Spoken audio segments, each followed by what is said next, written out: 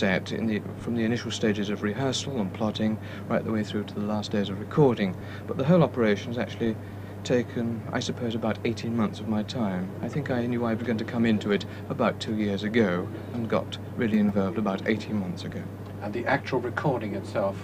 Over a period of 9 days. After the tele-recording of Wingrave was all over, Benjamin Britten talked to John Culshaw in the once again empty maltings. John Culshaw is producer of the opera and BBC TV's head of music, so the whole project really started with him. Ben, what was it that first attracted you to the story of Owen Wingrave? Well, I think that I looked around among all the stories that I could think of immediately for a story which would be most suitable to the medium television.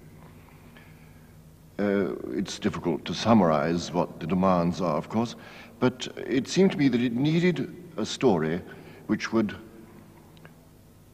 show individuals reacting, to show their reactions to each other, where the events could be a personal, private kind, rather than big and public, which obviously a big stage needs. I had read the story of Owen Wingrave many years ago and was astounded and impressed by it. But I had never considered making it into an opera at all, and it suddenly occurred to me that perhaps this would be the right story. Would you say that the plot of Owen Wingrave is another variation or a continuation on a theme which has been pretty persistent in your work, the theme of the individual against the community, or in this case, in opposition to a family tradition? I think it must be something that interests me very deeply.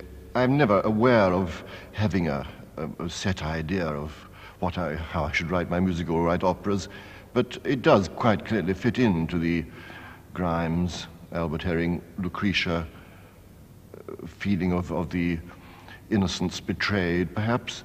But I think what was most attractive to me in this particular one was that this bombshell which arrived in the middle of this family and the circle in which Owen Wingrave moved would give a marvelous opportunity to show each person's individual reactions to the bombshell.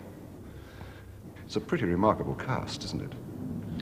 Well, I don't think a composer can ever have been as fortunate as I was over this. I mean, every single singer in that cast was really, I feel, the ideal one. Each one of them being associated with quite a few of my operas, and I'd worked individually with them all, and, well, it was just, I don't know what I did to deserve it, frankly. I hope we've encouraged you to take a look at Owen Wingrave.